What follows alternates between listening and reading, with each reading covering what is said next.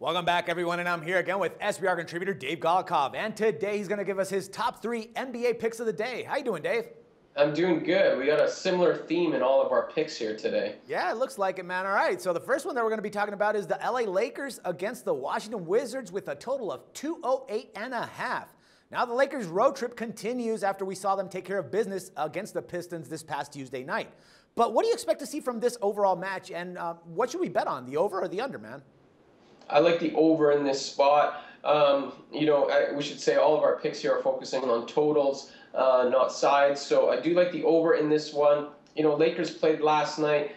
That's going to be a factor. But really, I think their defense is the biggest issue. Their defense has been among the worst in the NBA this season. Over the last little stretch, their offense has been better as it was last night. Actually, if you guys watched these videos yesterday, we had the Lakers covering in Detroit. They did easily. And I think just that offense is playing better. They're going to go to Washington and make this a high-scoring affair. Washington's offense should be clicking at home, and I think the Lakers, their offense is in rhythm right now. So we're looking at a game probably in the early hundreds.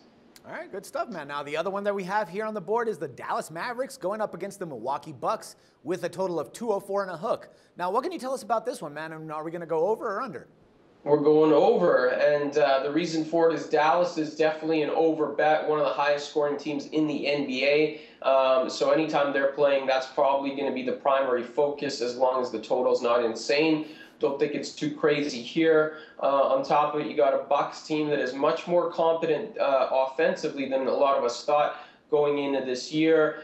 We saw what the Bucks could do yesterday with 108 points in Cleveland. I think they come back home and go not pound for pound, go tit for tat with Dallas and make this a high-scoring affair. Got to get my analogy straight here, Dax. All right, man. Let's see if we can get it straight for this one. We got Orlando going up against the LA Clippers with a 205-point total. All right, man. Now it looks like the Clippers are playing, putting up a lot of points in their games as they've gone 11-5-1 with the over record. Now, what can you tell us about this one, man? I mean, and I'm definitely sure that we're going to be covering the over on this one as well, right? Yeah, we're going over again. Clippers, as you mentioned, a fantastic over bet so far this year. We're going to bank on that continuing one more night. Got a Magic team coming to town that's high scoring themselves, right around the 100-point average, and their defense is definitely leaves much to be desired, and I think they're going to be desiring quite a bit against this Clippers team. It's really gotten on track over the last couple weeks or so. So I think the Clippers at home get well into the hundreds, and all we need is Orlando to get to 100 if that's the case. So I like the Clippers and the Magic to go over in this spot. All right, good stuff, Dave. Man, thanks once again for all the valuable insights, and we'll talk some more basketball tomorrow. All right. For SBR Picks, this is Dax Floyd. The SBR Network offers free sports picks and game breakdowns, big money free betting contests year-round, a real-time Vegas-style odds monitoring service, and much more. So come see for yourself.